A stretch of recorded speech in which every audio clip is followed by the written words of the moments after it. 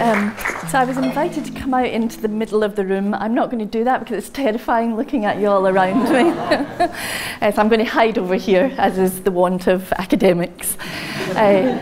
So thanks. Thank you for the invitation to come and speak at the Global Ideas Forum. Very excited to be here. This talk's going to probably give us a bit of doom and gloom. We'll come on to the panel discussion and that'll pick us up again, I hope. I'm looking to my two panel colleagues. And then when we get into the workshops, really in the workshop is where we'll say how do we actually do something about the sorts of issues that I'm just going to speak about now. So I want to sort of position my remarks in the context of human settlements and the idea that now we live in an urbanised world. There is more of us live within urban locations than we do in rural, and a lot of the growth area still has to happen in the urban areas and the cities, particularly in low and middle income countries. And so if we think about where we live and where the growth of the global population has to take place, when I start to speak about what all of this means for health in the face of climate change, there's real opportunities to think about how we design cities, for example. So my remarks are going to make the point that climate change, environmental degradation, climate change more specifically, will exacerbate the health inequities that already exist. They'll create some new ones, but they're really going to exacerbate what exists. And so I just wanted to spend a few minutes talking about what are some of the drivers of health inequities that are separate to climate change, but just some of the societal level drivers of health inequities. And this is a slide that I use all the time, really just to make the point that there are big structural factors associated with power, money and resources. So big policy issues that shape our daily living conditions. So you might have heard the sort of the language of the conditions in which we are born, we grow, we live, we work, we age. Everything about our everyday life matters for our health. Whether that's the sort of physical environment that we live in, the sorts of social relationships that we have, the amount of money we have, whether that's afforded through our employment or otherwise. All of that matters for our health. I don't have time to go into how that sort of gets in under our skin and gets into our brains, but it affects our physical and our mental well-being. And all of that does not happen equally. If you think about the nature of living conditions for people around the world, it's not the same for everybody, and so it starts to create these health inequities. So in the context of the remainder of my remarks, I just want to speak a little bit about the physical environment, how that relates to social conditions, and then bring in climate change, the natural environment, into all of that.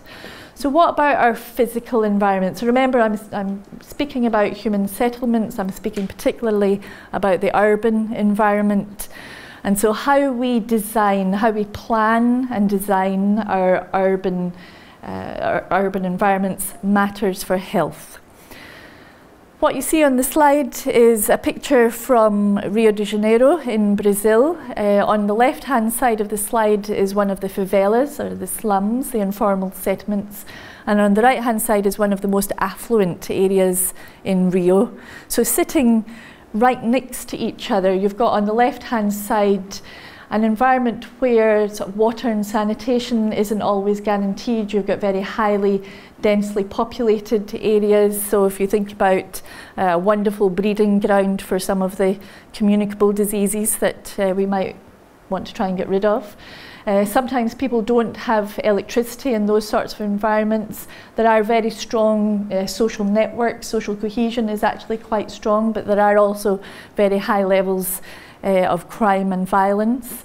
And so the physical nature of all of that matters for people's health. And sitting across the fence, you see on the balconies of the high-rise are the little individual swimming pools. Affluence, plenty of material resource. one of the issues of how that neighbourhood has been designed is not just the issues within the favela on the left-hand side, but is this relative inequity across the fence. That matters for your mental well-being. It's not a surprise that people living on the left-hand side of that fence are much more likely to have higher levels of mental ill health. That's an urban planning decision, so there are lots of opportunities to think about how we design cities in a way that you don't have those sorts of physical and mental health risks. Oops. This is, I mean, it's old, but this is just really to give you a sense of, so from a kind of a social conditions or an economic conditions, and our working conditions also matter for our physical, for our health. Your material resource is one of the key pathways to health and health inequities. And what that slide is showing that for people in the cities, these are some of the big cities around the world, for people living in the cities such as Nairobi, Jakarta, Mexico, they have to work much, much longer hours just to be able to afford the same thing, the Big Mac. Not that I'm recommending that we are recommending people eat Big Mac, certainly not. But if you did want to use the Big Mac as an indicator, then why is it that people would have to do that in places like Nairobi compared to Chicago and Tokyo, where it's relatively much more affordable? That's partly the amount of money that people have, so the income coming into your pocket, as well as the price of foods. So what you've got on that slide in terms of the potential for exacerbation of health inequities is a social policy issue, and it's a food policy issue. Yeah, the price of food and the affordability of food. So if we want to think about reducing the health inequities between countries and between cities, for example, around the world, we've got to think about issues of urban planning, we've got to think about issues of social policy, we've got to think about issues, in this example, of food policy. And the inequities in and of themselves matter for health. The more, all I want you to take from that slide is the more unequal a society, and here it's to do with the more unequal in terms of income, but the more unequal a society, the worse societal health and well-being is. So just that in and of itself, inequity itself matters, and I'll come back to this in a second. So then on top of all of that, we get environmental degradation. Yep. So you've got an urbanized world, you've got issues of how we think about planning, issues of employment, issues of income, all drivers of health inequities, and then we've got this added pressure of climate change. So this is the planetary boundaries framework. I don't have time to go into all of it, but basically the point of what you're looking at there is that already as humans we've completely undermined four of those planetary four of those factors that are important for a stable planet, which are important for social development, and climate change is one of them. So what does that do in the context of those other sort of social inequities that I've already pointed towards that matter for health inequities? What does something like this do on top of all of that? Many pathways to climate change. I won't go through all of them. There's some very direct pathways from climate change through to health. So if you think about some of the things that have been happening very recently around the world, and I'll come back to some of the concerns around issues of floods, of extreme rainfalls, extreme weather events, so very directly impacting on people's lives. And then some of the more indirect pathways where it might affect the social and economic fabric of society, and then all of the flow-on consequences in a number of ways to both our communicable disease risk, our mental health risk, and some of the other non-communicable diseases, which I'll pick up in a second. So I just wanted to speak particularly about these two kind of pathways related to the urban environment. So So yes, we've got existing climate change. How do we adapt to that or not, and what that means for health inequities? And then we've got this ongoing issue of urbanisation and urban sprawl, and we've got this relationship of that contributing to climate change, and then the feedback from climate change back into those who are living in those urban areas. So what might some of the issues be? So remember the slide that I showed you of Rio with the favela. So you've got issues there of water and sanitation, of particular types of housing conditions. So when you've got increased temperatures arising with climate change, in housing conditions that are not set up to already deal with heat stress or any kind of temperature stress, you've got an immediate concern there from a health perspective. You've also got the pressures, because of an increasing temperature, you've got the pressures for working conditions. Many people around the world are working in informal conditions, so they don't have any social protection, and they're often out in areas where you've got this outside with heat stress. And then the water and sanitation issues that I've already spoken about. Some analysis that was done a few years ago, I've just picked the city of New York, what just due to changes in temperature, the projections that are of what's likely to happen is the net, it's getting worse basically. None of this is a good news story so far. It's getting worse, so these are temperature related deaths. So if you think of already, we've got the issues of what's happening in that urban context, and then you've got the added pressure of increased temperatures sitting on top of these health effects and, well, deaths in this instance. So the next time you go to New York and you love the fact that it's hot and stuffy and the humidity that's there, that's because of the urban heat island effect. But actually on top of that, you've also got the pressures due to increased temperatures from climate change. It then starts to take on a different meaning. Of course, we see on the left-hand side, this was what happened after Harvey in Houston. On the right-hand side, that's an image from Mumbai. So thousands and thousands and thousands of people being affected in terms of direct effects from climate-related events. And you've heard the statistics from that, so we can see that to do with floods.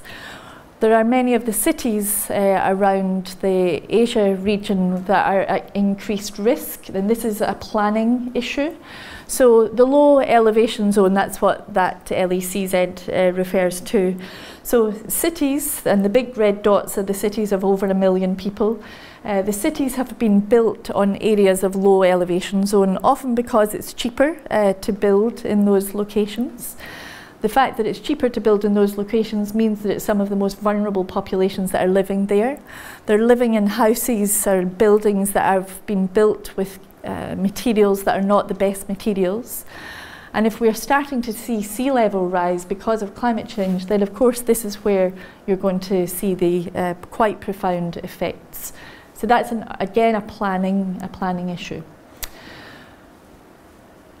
So who's affected by all of this? And if you were reading The Guardian this morning, then you'll have seen that it's a tale of two populations that are being affected by Hurricane Irma that's coming in across Florida. And it's exactly this story. So if you can afford it, if you've got the ability to get out of the way of a hurricane, or if you've got the ability to have the housing materials that are able to withstand these sorts of extreme events, you're okay. And of course that's among the richer populations in society. And as this quote from Kirk Smith said, if you're poor, you're going to die. We saw it happening with Hurricane Katrina. We're seeing it happening with all of the populations that are being affected by the extreme events now. And if you read nothing else, I strongly recommend you read Danny Dorling's recent book, which is called The Equality Effect. And basically what he argues is the more equal a society, the better able we are to deal with these sorts of events, but we're also much less likely to put the sorts of pressures onto the environment that are causing these sorts of events. So addressing the inequities in being able to adapt to the climate pressures that already exist is one thing. Being able to mitigate against the further harm to the environment by addressing the inequities that already exist is another thing. So I hope a key point that I'm trying to make is the inequities within society matter for adaptation, and they also matter for mitigation going forward. So a very glib and easy thing to say is, okay, well, how do you deal with all of that? We've got big challenges for global health inequities. We've got big challenges for global environmental degradation, particularly climate change in this instance. What do we do about it? There's a whole number of different policy areas that matter. I've touched on just a few of them in these remarks. That's very easy. How do you make it happen? And again, just to wrap up, I would say one of the most fundamental issues to getting action. Yeah, so because you might have said to me, well, Sharon, like everything that you've said so far is obvious. Of course, that's what's happening. Of course, those health inequities exist. Of course, it's caused by the way we design cities, or the fact that people don't have enough money to be able to respond to it, or because of the inequities in society. And if you're saying that to me, then the question is, well, why do they continue to exist? Why do we continue to do this if we know the sorts of things that should be done about it? And I would argue it's because we have incredible power imbalances in the system.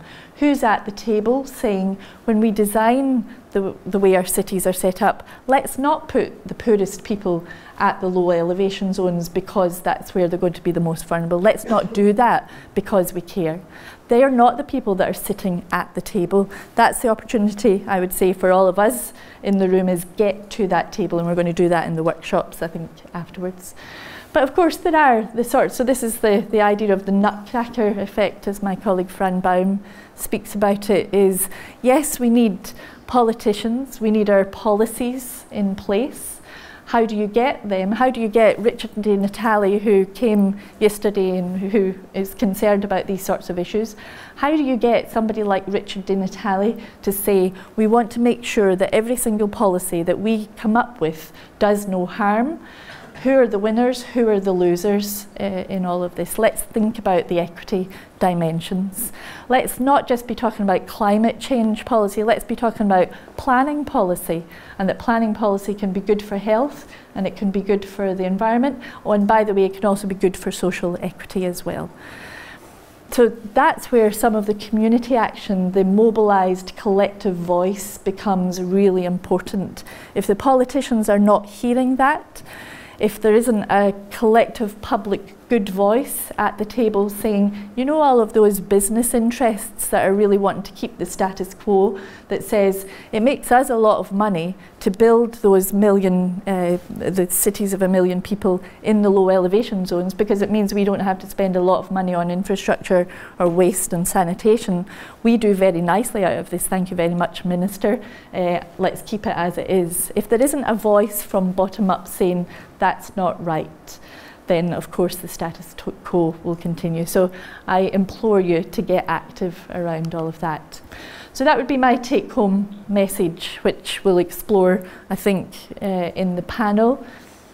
Health inequities is not a biological thing, it's completely socially produced. Climate change will come into the mix and it'll exacerbate it in lots of different ways, and it'll do that through urbanisation and a whole load of other ways. Yes, we need multi-sectoral action. That's a very easy thing to say. It's the most difficult thing in the world to make happen. And the question is how do we make that happen? And we will explore that now and in the workshops as to how do you get real change to take place. So thank you.